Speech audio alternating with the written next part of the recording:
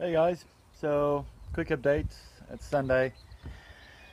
We had a little bit of an issue yesterday when we lowered the mast and basically snapped the foot of the mast right there.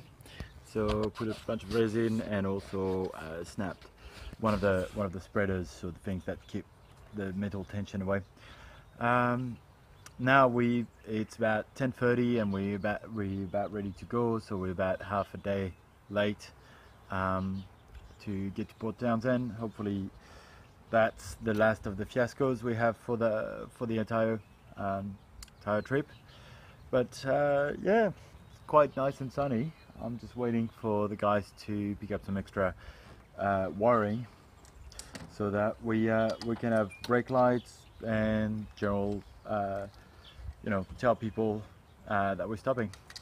So that's it for today. I'll keep you updated when the boat is back with the mast up and back on the water. See you soon. Bye.